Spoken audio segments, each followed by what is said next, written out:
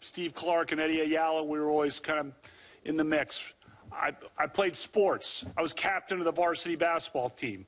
I was wide receiver and defensive back on the football team. I ran track in the spring of '82 to try to get faster.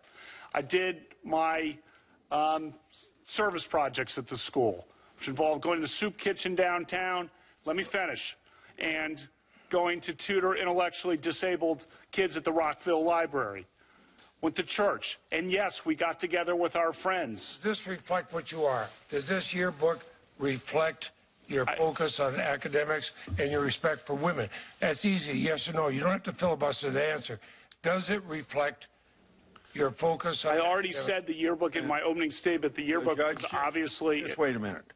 He's asked the question. I'll give you time to answer it. The yearbook, as I said in my opening statement, was something where the students and editors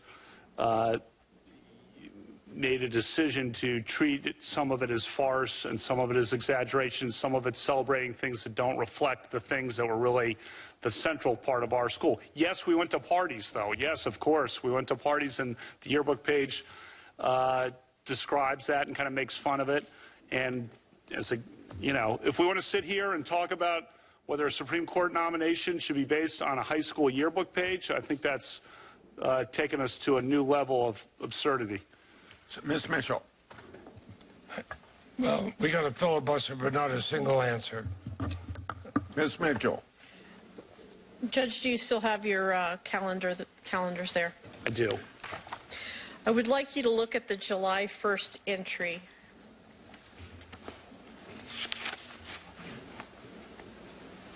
Yes. The entry says, and I quote, "Go to Timmy's for skis with Judge, Tom, PJ, Bernie, and Squee." Squee. Okay. It's a nickname. Okay. To what does this refer and to whom? So first says Tobin's House workout. So that's one of the football workouts that we would have that Dr. Finizio would run for guys on the football team during the summer. So we would be there. That's usually 6 to 8 or so, kind of till near dark. And then it looks like we went over to Timmy's. You want to know their last names too? I'm happy to do it. If you could just identify, is Judge Mark Judge? It is. And is PJ Smith? It is. So it's Tim Gaudette, Mark Judge, Tom Kane, PJ Smith, Bernie McCarthy, Chris Garrett. Chris Garrett is Squee? He is. Did you, in your calendar, routinely document social gatherings like house parties or gatherings of friends in your calendar? Yes, it certainly appears that way. That's what I was doing in the summer of 1982, and you can see that reflected on several of the entries. If a gathering like Dr. Ford has described had occurred, would you have documented that? Yes, because I documented everything, those kinds of events, even small get-togethers. August 7th is another good example where I documented a small get-together that summer, so yes. August 7th, could you read that? I think that's go to Becky's, Matt, Denise, Lori, Jenny. Have you reviewed every entry that is in these calendars of May, June, July, and August of 1982? I have. Is there anything that could even remotely fit what we're talking about in terms of Dr. Ford's allegations? No. As a lawyer and a judge, we've talked about the FBI, are you aware that this type of offense would actually be investigated by local police? Yes, I mentioned Montgomery County Police earlier, yes. Okay. Are you aware that in Maryland there is no statute of limitations that would prohibit you being charged even if this happened in 1982? That's my understanding. Have you at any time been contacted by any members of local police agencies regarding this matter? No, ma'am. Prior to your nomination for Supreme Court, you've talked about all of the female clerks you've had and the women that you've worked with. I'm not just talking about them. I'm talking about globally. Have you ever been accused, either formally or informally, of unwanted sexual behavior? No. And when I say informally, I mean just a female complains. It doesn't have to be to anybody else but you. No. Since Dr. Ford's allegation was made public, how many times have you been interviewed by the committee? It's been a 3 or 4. I'm trying to remember now. It's been several times. Each of these new things, absurd as they are, we get on the phone and kind of go through them. So have you submitted 2 interviews specifically about Dr. Ford's allegation? Yes. And what about Deborah Ramirez's allegation that Yes. you waved your penis in front of her? Yes. What about Julie Swetnick's allegation that you repeatedly engaged in drugging and gang raping or allowing women to be gang raped? Yes. Yes, I've been interviewed about it. Were your answers to my questions today consistent with the answers that you gave to the committee in these various interviews? Yes, ma'am. Okay. Let's see, I'm out of time. Senator Durbin. Thank you, Mr. Chairman.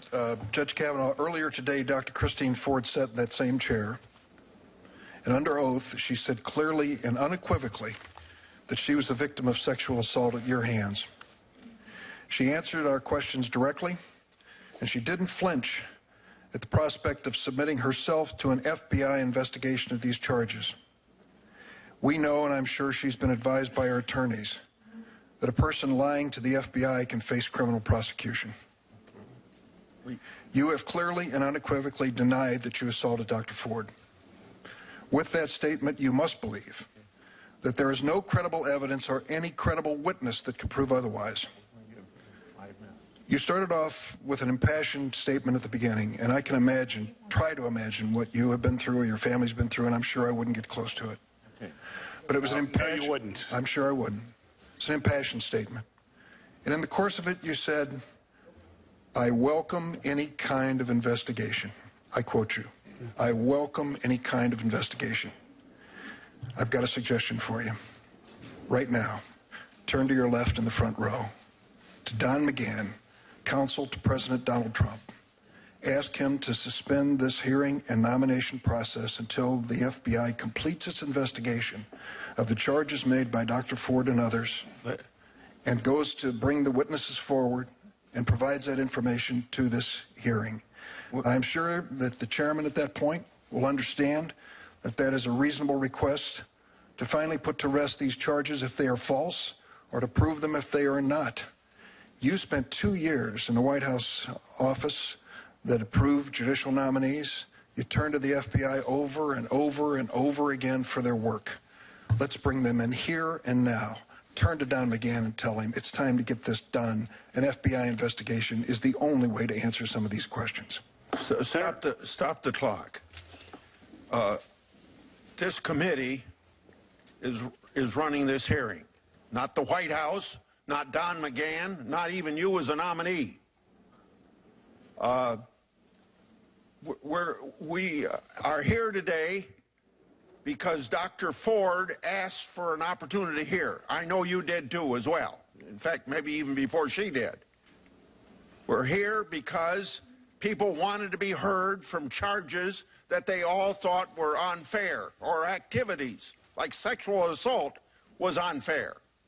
So I want to assure Senator Durbin, regardless of what you say to Senator Don McGahn, we're not suspending this hearing. Proceed to answer the question, or whatever, or if the gentleman... I'll just say this.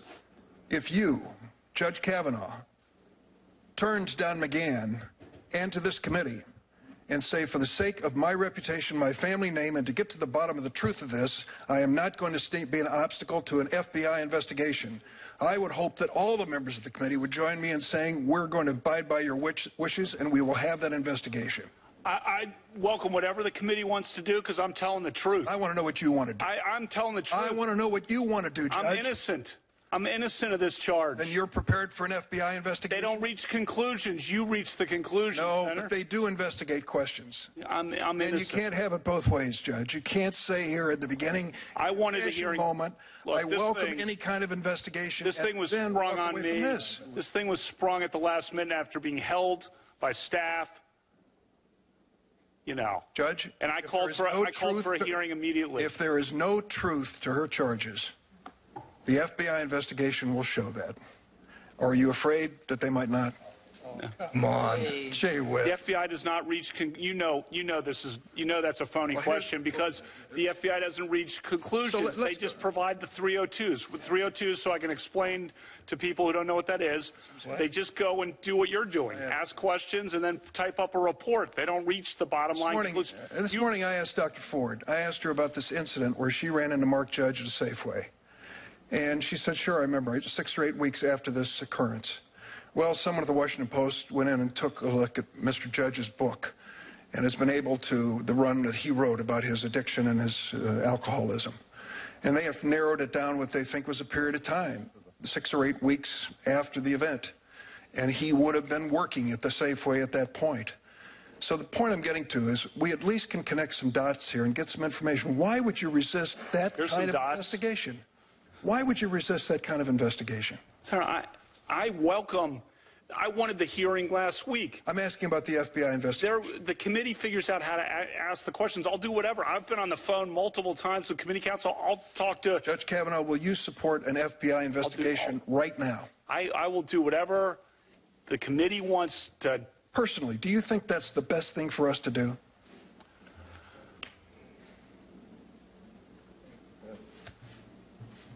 You want to answer? Look, Senator, I've said I wanted a hearing, and I said I was welcome anything. I'm innocent. This thing was held when it could have been presented in the ordinary way. It could have been held and handled confidentially at first, which was what Dr. Ford's wishes were, as I understand it, and wouldn't have caused this, like, destroyed my family like this effort has. I think an FBI investigation will help all of us on both sides of the issue.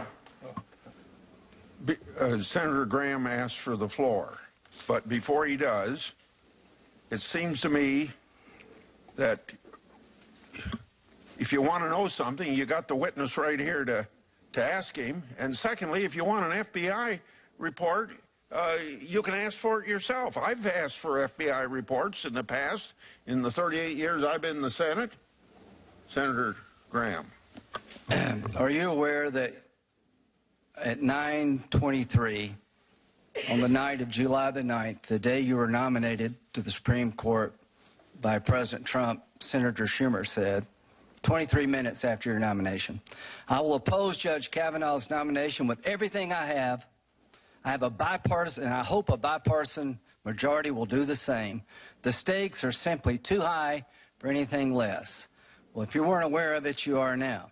Did you meet with Senator Dianne Feinstein on August 20th? I did meet with Senator Feinstein. Did you know that her staff had already recommended a lawyer to Dr. Ford? I did not know that. Did you know that her and her staff had this allegations for over 20 days? I did not know that at the time. If you wanted an FBI investigation, you could have come to us. What you want to do is destroy this guy's life, hold this seat open, and hope you win in 2020. You've said that, not me. You've got nothing to apologize for. When you see Sotomayor and Kagan, tell them that Lindsay said hello, because I voted for them. I would never do to them what you've done to this guy. This is the most unethical sham since I've been in politics. And if you really wanted to know the truth, you sure as hell wouldn't have done what you've done to this guy. Are you a gang rapist? No. I cannot imagine what you and your family have gone through. Boy, y'all want power. God, I hope you never get it.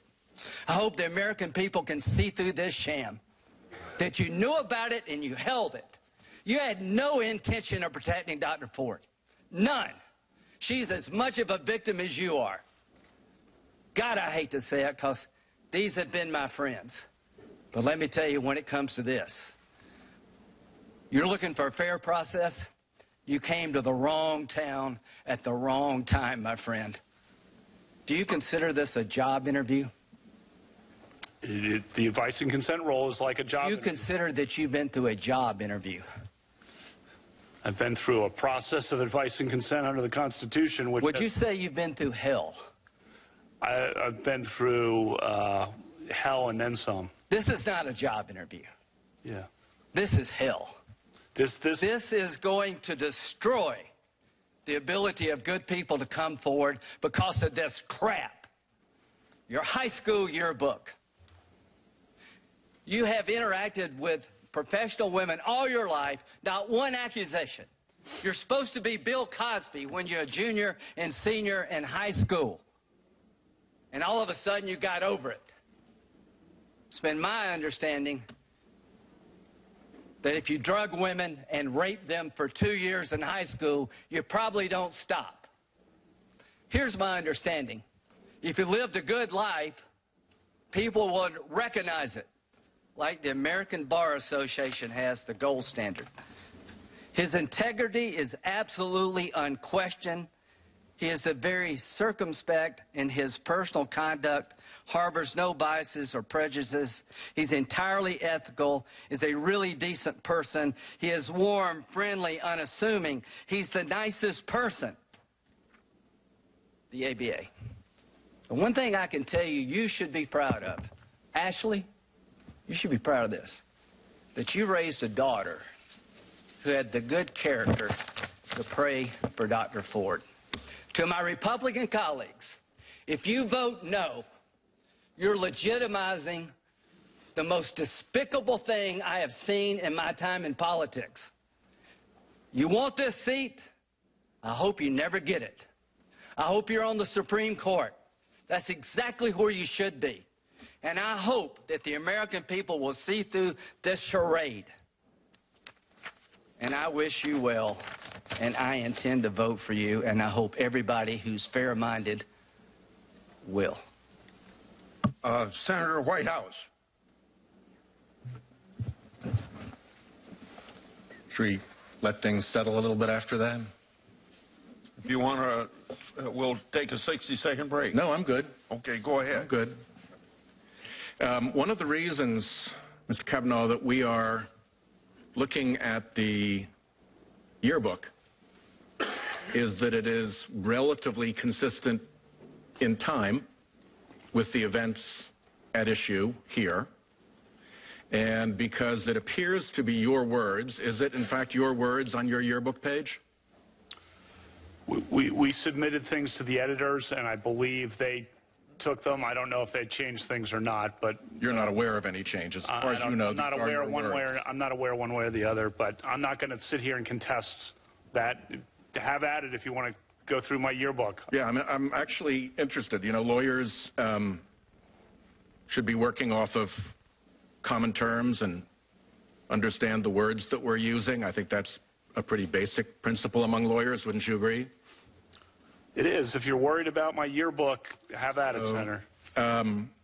Let's look at Beach Week Ralph Club biggest contributor. What does the word Ralph mean in that? That probably refers to throwing up. I'm known to have a weak stomach, and I always have. In fact, the last time I was here, you asked me about having ketchup on spaghetti. I always have had a weak stomach. I don't know that I asked about ketchup on spaghetti, but... You didn't, someone did. Okay. And this is well known. Anyone who's known me, like a lot of these people behind me, have known me my whole life, know, you know, I got a weak stomach, whether it's with beer or with spicy food or anything. So the vomiting that you reference in the Ralph Club reference related to the consumption of alcohol? Senator, I was the top of my class academically, busted my butt in school, captain of the varsity basketball team, got into Yale College. When I got into Yale College, got into Yale Law School, worked my tail off. And did the word, Ralph, you used in your yearbook I already answered the question. If you're, Did it relate to alcohol? I like You beer. haven't answered that. I like beer. I don't know if you do. Okay. Do you like beer, Senator, or not? What do you like to drink? Next one is, Senator, what do you like to drink? Judge, have you, I don't know if it's buffed or boofed. How do you pronounce that? That refers to flatulence. We were 16. Okay. And so when your friend Mark Judge said the same, put the same thing in his yearbook page back to you, he had the same meaning. It was flatulence. I don't know what he did, but that's my recollection. We want to talk about flatulence at age 16 on a yearbook page. I'm game. You mentioned, I think, the Renata, I don't know how you pronounce that. That's a proper name of an individual, you know? Renata? Renata? It's spelled with an E at the end, R-E-N-A-T-E. Is that correct? Okay. And then after that is the word alumnius. What does the word alumnius mean in that context? I explained that in my opening statement. She was a great friend of ours. A bunch of us went to dances with her. She hung out with us as a group. The media circus that has been generated by this thought and reported that it referred to sex. It did not. Never had any, as she herself said on the record, any kind of sexual interaction with her. And I'm sorry how that's been misinterpreted, and sorry about that, as I explained in my opening statement, because she's a good person. And to have her name dragged through this hearing is a joke and really an embarrassment. Devil's Triangle? Drinking game. How's it played? 3 glasses in a triangle. And? You ever played quarters? No. Okay, it's a quarters game. Ann Doherty's? As you can tell from my calendar, she had a party on the 4th of July in the beach in Delaware. And there are like 1, 2, 3, 4, 5, 6, 7 F's in front of the 4th of July. What does that signify, if anything? One of our friends, Squee, when he said the F word, starting at a young age, had kind of a wind-up to the F word. Kind of a and then the word would come out. And when we were 15, we thought that was funny, and it became an inside joke for how he would say, and I won't repeat it here, for the F word. Referring to Georgetown versus Louisville and... You want to name more on the Fs? No, Orioles versus Red Sox. In both, you respond, who won anyway, or who won that game anyway? Should we draw any conclusion that a loss of recollection associated with alcohol was involved in you not knowing who won the games that you attended? No. First of all, the Georgetown-Louisville was watching it on TV, a party, and That's not inconsistent with drinking and not remembering what happened. I'm aware. And the point of both was we, in essence, were having a party and didn't pay attention to the game, even though the game was the excuse we had for getting together. I think that's very common. I don't know if you've been to a Super Bowl party, for example, Senator, and not paid attention to the game and just hung out with your friends. I don't know if you've done that or not, but that's what we were referring to in those 2 occasions. Senator Cornyn. Judge, I can't think of a more embarrassing scandal for the United States Senate since the McCarthy hearings, when the comment was about the cruelty of the process toward the people involved. And the question was asked, have you no sense of decency? And I'm afraid we've lost that, at least for the time being. Do you understand you've been accused of multiple crimes? I'm painfully aware for my family and me to read about this. And breathless reporting. Of course, the sexual assault that Dr. Ford claims that you've denied, then the claims of Ms. Ramirez that not even the New York Times would report because they couldn't corroborate it. And then Stormy Daniels' lawyer released a bombshell accusing you of gang rape. All of those are crimes, are they not? They are, and I'm never going to get my reputation back.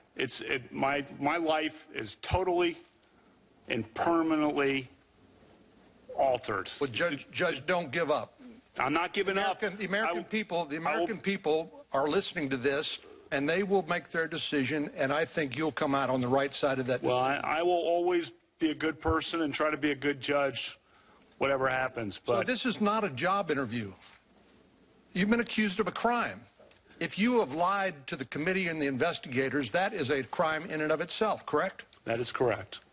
So in order to vote against your nomination, we would have to conclude that you are a serial liar.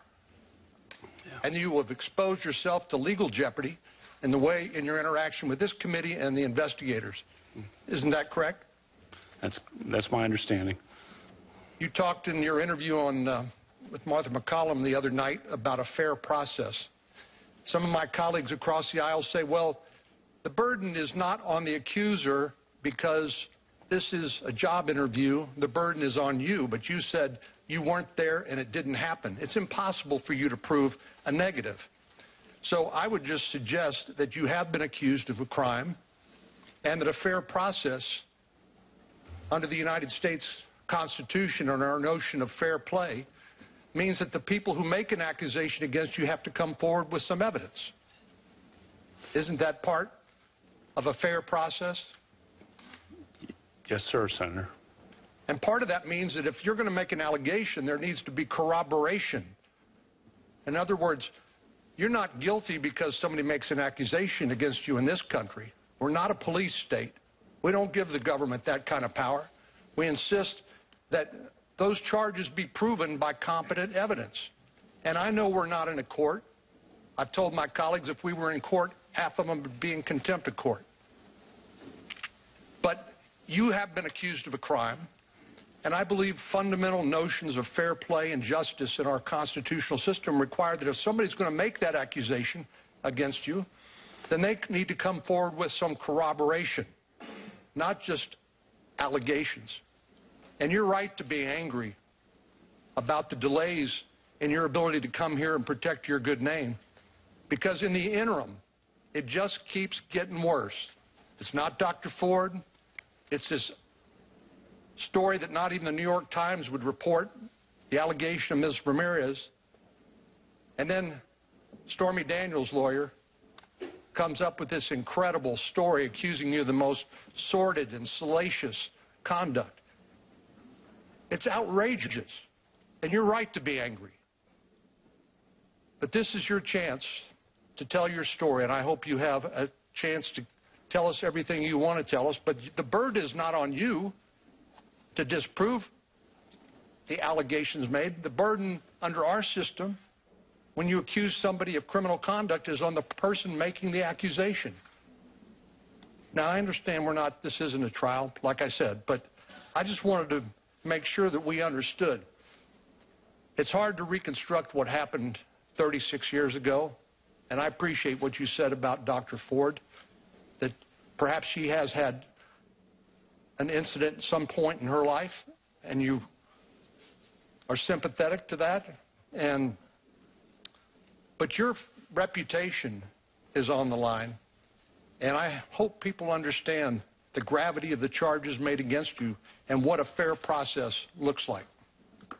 Senator Klobuchar. Thank you, Mr. Chairman. Judge, we're talking here about decency, and you understand we have this constitutional duty to advise and consent.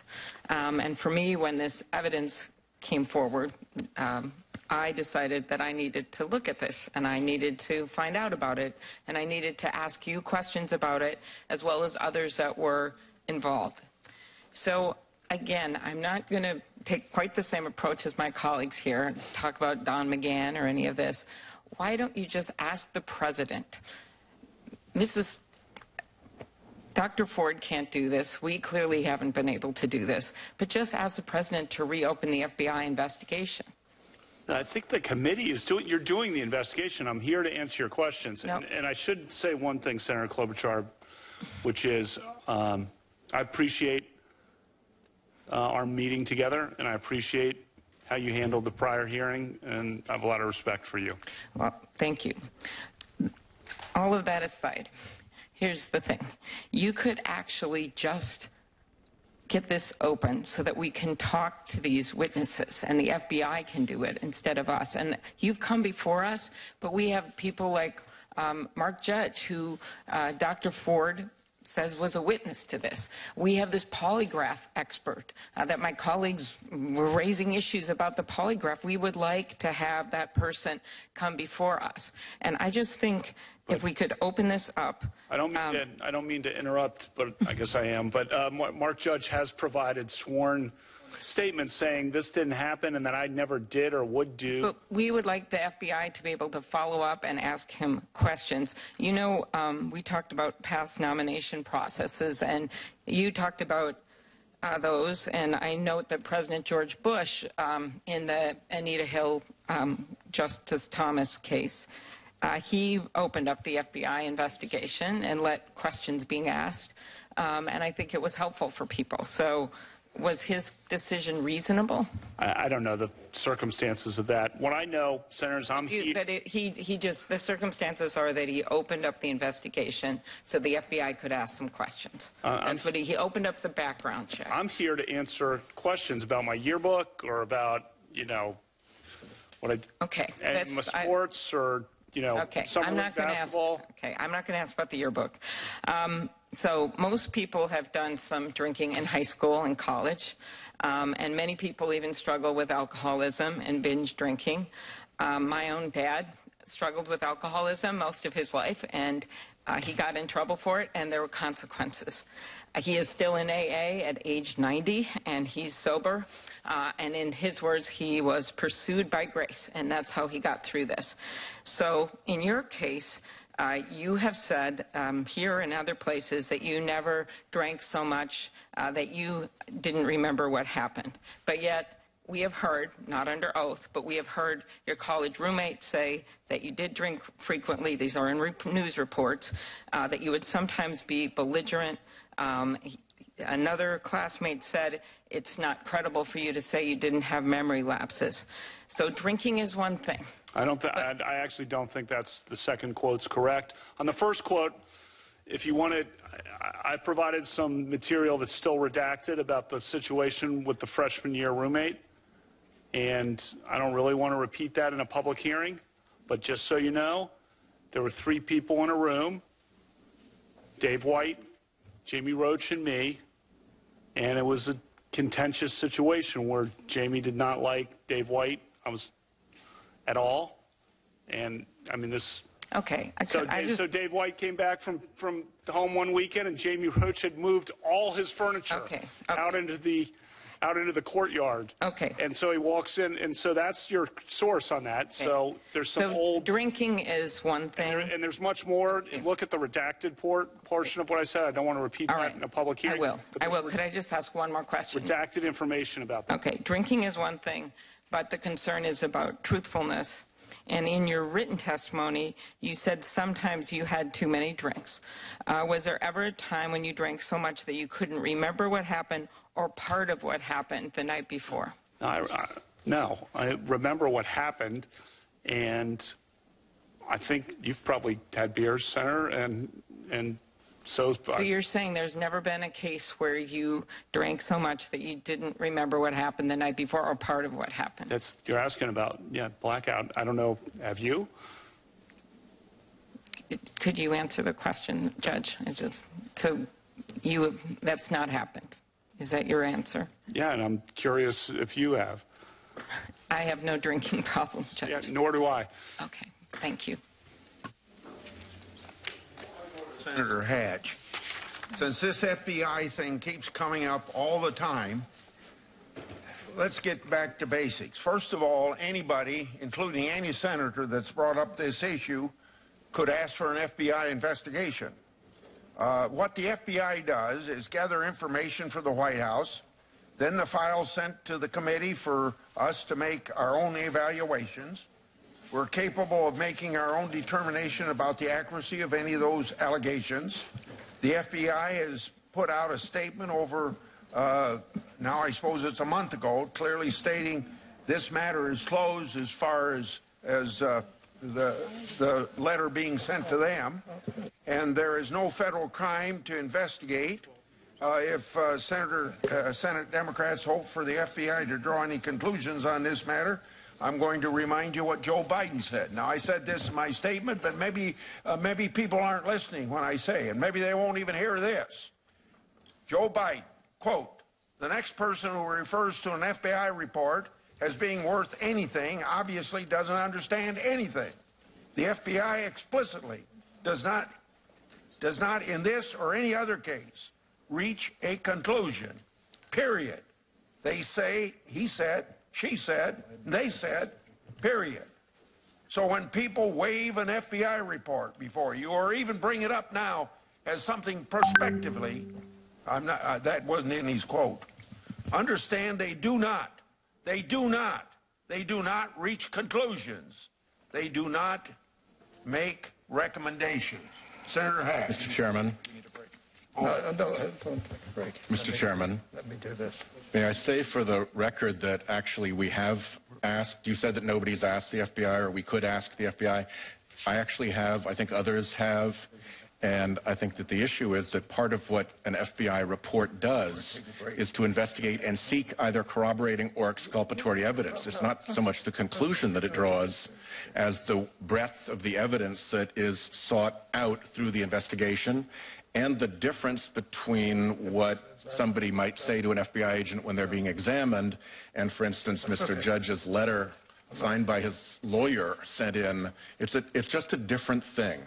And I believe still that this is the first background investigation in the history of background investigations that hasn't been reopened when new credible derogatory information was raised about the subject, about the nominee. So I just didn't want to let the point you made stand without referencing what we had tried to do. Pardon me, but I'll just add to the point you made. The letter was sent to the FBI. The FBI sent it to the White House with a letter saying the case is closed. We're taking a break now. For Senator, we're taking a break now. 15-minute break. I'm Wolf Blitzer in the Situation Room. We want to welcome our viewers here in the United States and around the world. We've been listening. We've been watching a truly extraordinary, historic, very emotional Senate hearing with the U.S. Supreme Court nominee Brett Kavanaugh angrily, very angrily, denying earlier testimony by Professor Christine Blasey Ford, who alleges he assaulted her at a high school party some 36 years ago. Let's get to our correspondents and our analysts. Gloria, it's